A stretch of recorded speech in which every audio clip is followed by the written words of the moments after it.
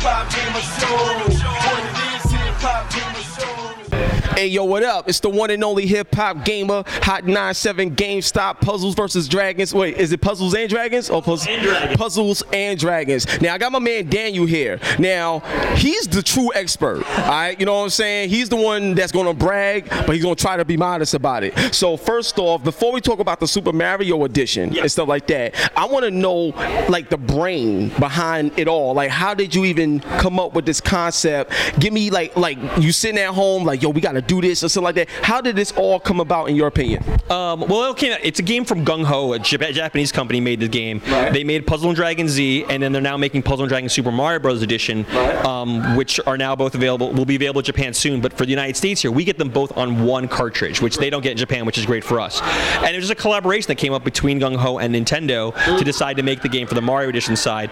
And then when they made the Puzzle and Dragon Z version, they wanted to make something for the Nintendo 3DS. So that's why they made that one as well. That makes sense. Now, when you talk about, when we was watching a demonstration, one thing that I thought was so dope is your power-up skills. Like the way you got the power-up and the skill-ups and stuff like that.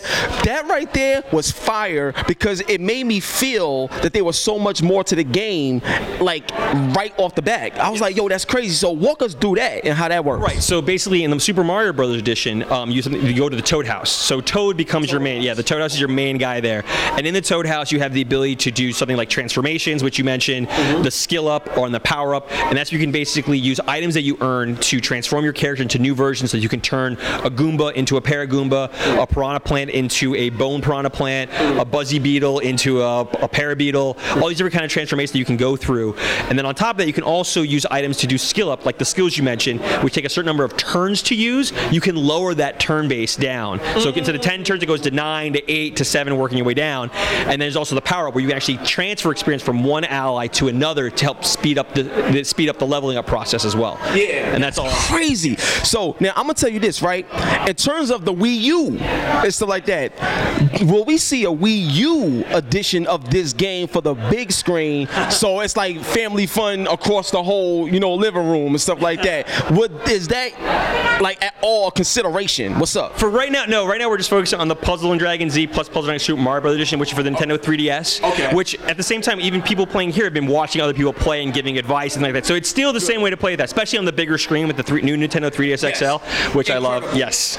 Like that, I was telling David, I was like, all the variations that you guys came out with over the years in terms of handhelds, like you guys run this market, it's crazy. I just can't wait to see what the next edition is going to be. I can't wait to see what you guys do. I know E3 is coming. You know what I'm saying? Like, E3's coming. Yeah, it's coming, and they're always working on the next. I mean, that's always the concept. There's always working on the next thing. I mean, the new 3DS XL just came out, which is an awesome piece of hardware.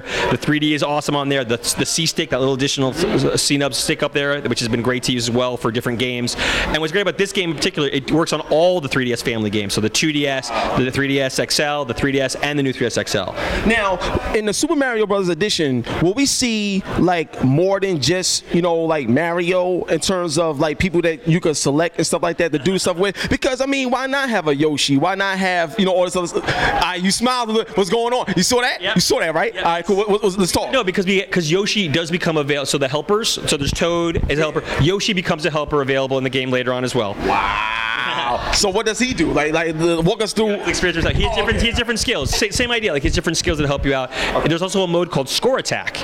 Okay. And in Score Attack, you have a chance to actually play with what do you have? In the hardest difficulty, you get to use Rosalina.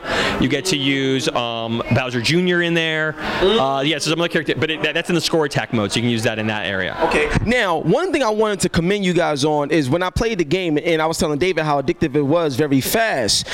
Tetris, that's one of my favorite games, and I also love Super Puzzle, Street Fighter, those type of games as well. You know what I'm saying? I love those games, but when I see this one, I see like elements of those games, but taken to like times 20, like to a whole nother level and stuff like that. So how deep does this game go in terms of the complexity on how you would actually win your battles? Because there's times where I'm playing it and I'm getting all these combos and it's great and I'm winning, and then there's times where I'm like, oh shoot, I made a mistake. So what would you tell gamers to focus on, like when you're walk us through that, because it gets challenging, dog. Real talk. It does, and it varies. I mean, when you start in the earlier stages, you only have 3. There's up to 5 colored orbs that exist. Right. In the early stages, you only have 3, so it's easier to make more combos.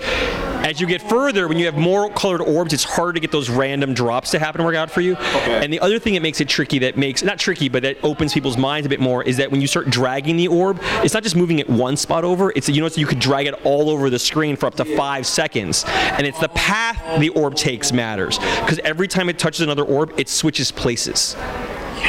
And then so no, but it varies for each person. Like when you start playing, you got to grasp the first like how to make the orbs match up, the change you need to create.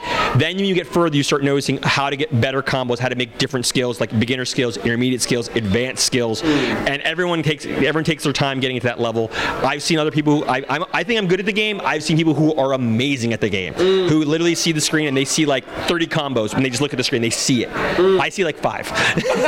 I'm not quite up to that 30 level combo, but yeah, some people see these huge combos, and that's where it is. And it's more through practice. But it's, at the same time, as you said, it's also using those skills you have available to you. At the same time, it's choosing your team composition. All these things are important to how they all play together.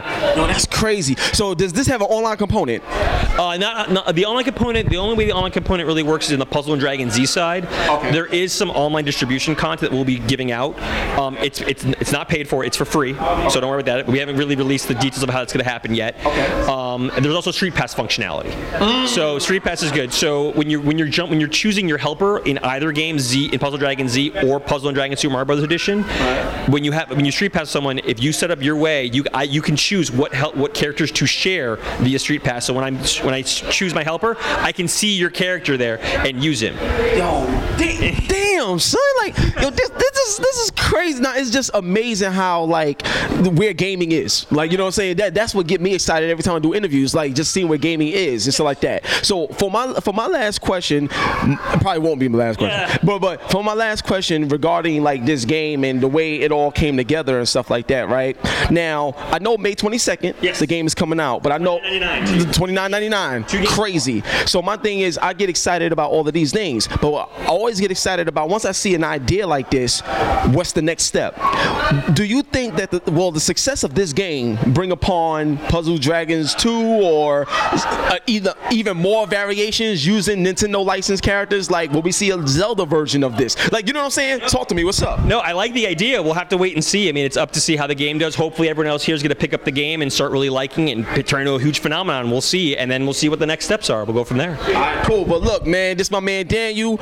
Crazy Puzzles and Dragons is going to be crazy fun. And like my man David said, May 2nd, Floyd Mayweather, Manny Pacquiao. That's the fight. But May 22nd is going to be the fun. Let's get it popping, man. Hot 97 GameStop HipHopGamer. Shout out to my boy Critical Eye on the side right here. And shout out to my boy Adam holding the camera, holding me down. I love y'all. God bless. This is how we do, man. BT. Stay tuned.